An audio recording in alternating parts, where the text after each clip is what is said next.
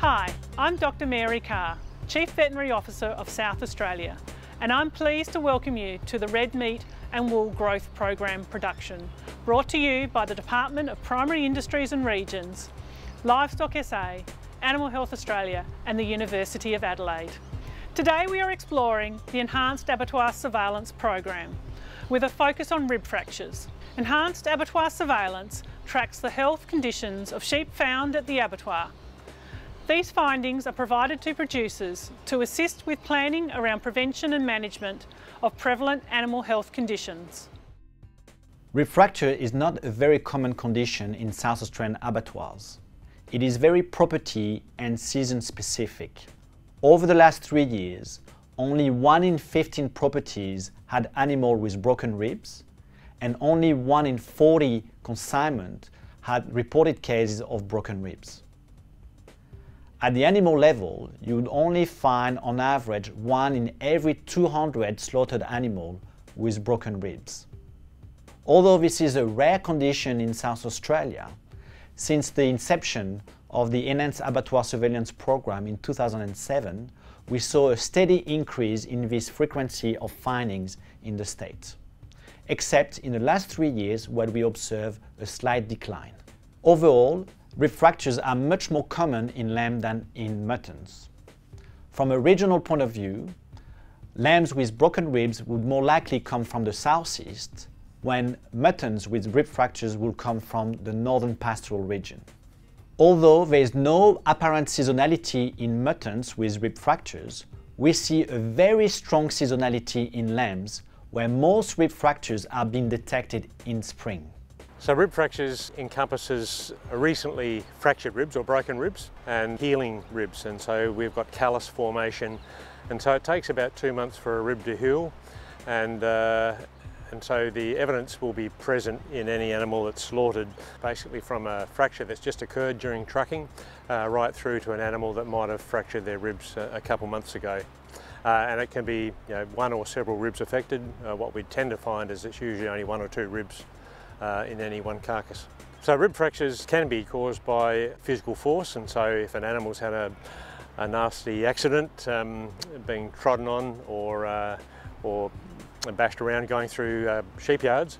But more commonly we recognise it's associated with a nutritional deficiency, and that may be either simply vitamin D, and so during winter we recognise that Southern Australia is predisposed to vitamin D deficiency, which impacts on the calcium availability in the body. So a lack of vitamin D, lack of sunlight results in poor calcium uptake, and so you end up with an osteoporosis or weak bones.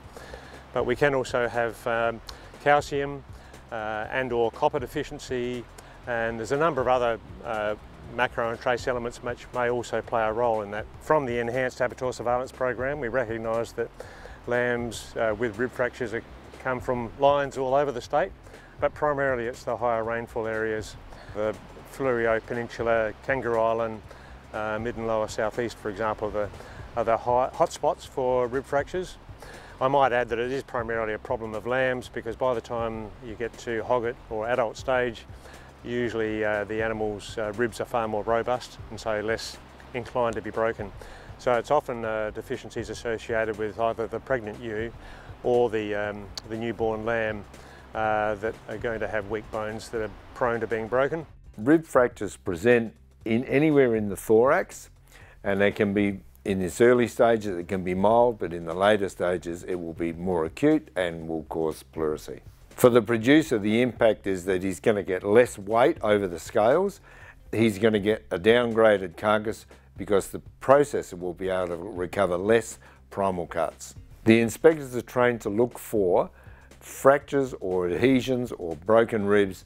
If they find it, it goes onto the retain rail and removed by trimming. So the rib fractures we had in our lambs, we actually hadn't noticed anything on farm, and we weren't aware of the fact that we had this issue until we saw in the plant the rib fractures in our lambs, and we're getting that feedback from the processor. On farm, there was no way of us really identifying that we were suffering any loss as a result of the rib fractures. Seeing the number of lambs going through the chain that were impacted by rib fractures and seeing those ribs trimmed out of the carcass, you can imagine that every one of them adds up to 400 grams or 500 grams, and if you add that up along the chain, pretty quickly you're starting to lose kilos and kilos of meat out of the kill.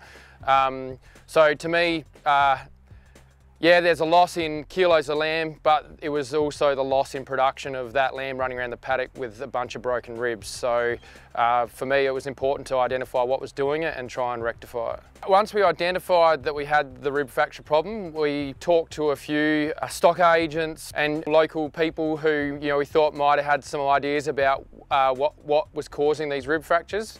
And generally the advice was nutrition, because at the moment there's obviously been work done on the nutrition effect and rib fractures.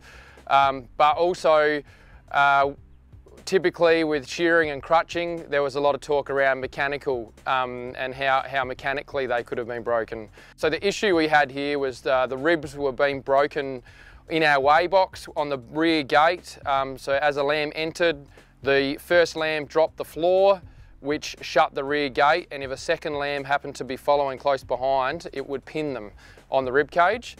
And having thought about it after seeing that we had these rib fractures, we decided that that was a fairly likely cause of the problem. And just with a few adjustments to the way we operate and getting a new handler that operate in a totally different manner, we've now no longer see the case of rib fractures in our kills. I've followed many lines of lambs through the plant in the last sort of 3-4 years, and I don't see any numbers of rib fractures now compared to what I saw when we first identified the problem. So I would be very confident saying that our rib fracture issue has been sorted. Luckily it wasn't the nutritional one that is going around, it was an easy fix just purely out of the way we manage our stock and the equipment we use. We also embarked on a process of upgrading our yards. We had a fairly old-fashioned set of yards that were developed over time by my grandpa and my dad, and they were fairly rickety, didn't have good flow. There was lots of corners, points where the animals would rub around, and pressure points. And in building these yards, we've tried to make it so the stock flow much more freely through the yards, and there's less opportunity for them to be pinched or pushed into a corner or caught on something. It's very important to have infrastructure that is suited to good animal movement. When we talk rib fractures, you might have 1 or 2% associated with perhaps an unfortunate physical injury. But most of the time it's going to be more associated with mineral deficiencies, vitamin D deficiencies. The important strategy is for producers to actually be aware of what deficiencies are in their flock. And that may require soil testing, plant tissue analysis. All ewes should be getting calcium supplements in the lead up to lambing because there are a number of different circumstances, whether they're on short dry feed, long lush feed, on a prolonged grain diet, they're always going to be calcium deficient diets, and so I recommend that calcium supplements should be provided to all ewes in the last 6 to 8 weeks of lambing to encourage good skeletal development in the unborn fetuses. Vitamin A, D and E, for example, injections in the last 6 weeks before lambing can also not only reduce the risk of rib fractures, but it also improves calcium metabolism and so reduces the risk of dystocia or difficult birth as well. So, and then the vitamin E is also an immunostimulant, so it prevents the likelihood of infection. So you'll get seasonal variations for sure, and it's always the wetter years or the higher rainfall years where we see a lot more rib fractures occurring. But some properties, and they may know through feedback from the Enhanced Abattoir Surveillance program, occur every year. And so, yeah, they need to seriously think about preventative strategies to minimise the risk, and of course they'll get the benefit through improved welfare and growth rates in their lambs. As a result of the Enhanced Abattoir Surveillance and the feedback we were seeing from the plant, we identified that we had the rib fracture problem, looked into it, found a potential problem, made some changes to our infrastructure to avoid that problem in the future, and now we're seeing much less prevalence of rib fractures, and going forward can't see why they should return here on this farm. Between 2007 and 2021, the Department of Primary Industries and Regions managed the Enhanced Abattoir Surveillance program at Lobethal and Murray Bridge, with funding from the state and national sheep industry funds and national industry funding from Meat and Livestock Australia. It was the EAS program that provided producers with the feedback discussed in this video. Although EAS monitoring has ceased, there are plans in place to transition to entering South Australian data into the national system. This national data can inform the development and funding of appropriate industry and government initiatives on the ground to better support South Australian producers to reduce losses caused by unnecessary carcass trimming and to take advantage of premium markets. To assist producers, Animal Health Australia has partnered with PIRSA to create the Sheep Health Conditions Carcass Impacts Tool, a 3D digital tool designed to show the industry what 6 common conditions look like on a carcass and give them an idea of how much trim may occur at the processor. Livestock SA encourages all producers to talk to their processors about what carcass and disease and condition data they can access from their consignments. Thanks for watching.